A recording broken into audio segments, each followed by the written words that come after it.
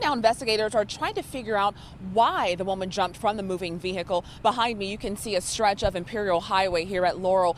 It's still closed. Well, actually, there's an officer now rolling up the tape, so it looks like they'll have this street open up here very shortly.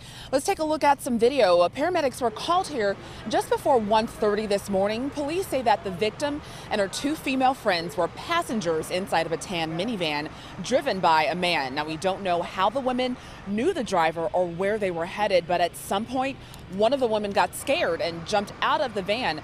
Police say that the driver was going about 40 miles per hour when the woman jumped. Now, she suffered major injuries to her head and was pronounced dead at the hospital. The driver eventually stopped to let the victim's friends out, but then took off. Now, they rushed to where she was and are now being questioned by police.